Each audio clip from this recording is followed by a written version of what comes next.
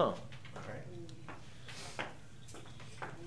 So in this case, what I have is the height of a parallelogram is 10 feet, more than its base. If the area of a parallelogram... Excuse me, Mr. McLogan. Yes. Can you please send Taylor Ford to the main office? She will be returning. Okay. Thank you.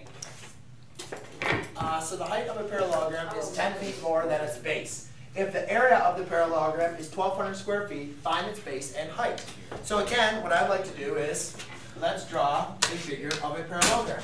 Why not? It's not going to have to make any difference. Just draw a figure.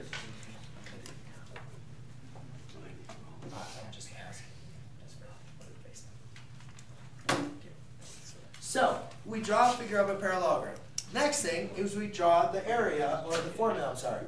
Area equals base times height. Is everybody okay with at least doing that? Yes.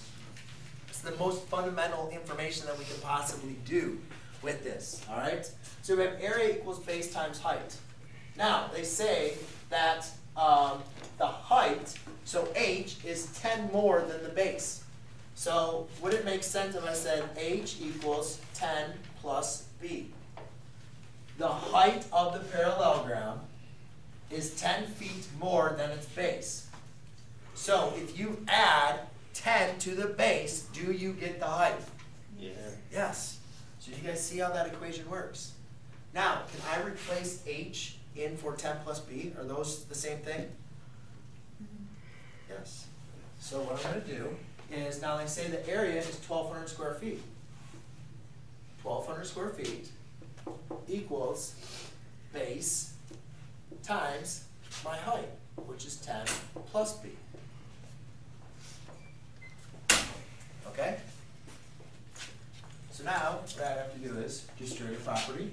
So I have 1,200 equals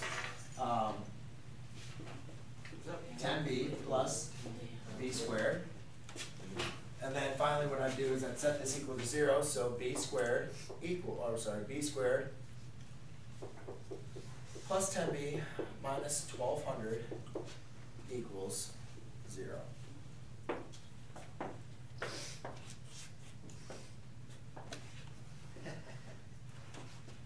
So now, what we need to do is go ahead and determine what is going to be what would be our factors to go ahead and put with this. So now we got to see, can we factor this, right?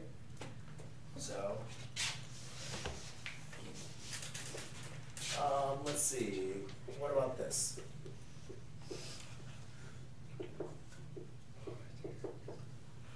Does 40 times negative 30 equal negative 1,200? Does 4 times 3 equal negative 12? Yeah, just the zeros, right? Does 40 plus negative 30 equal positive 10b? Yeah, when you add those, 40 minus 30 equals 10. So therefore, those are your two solutions. This is from Algebra 1 review. I know it's a little bit extensive. Now you apply your zero product property, so you set them equal to 0.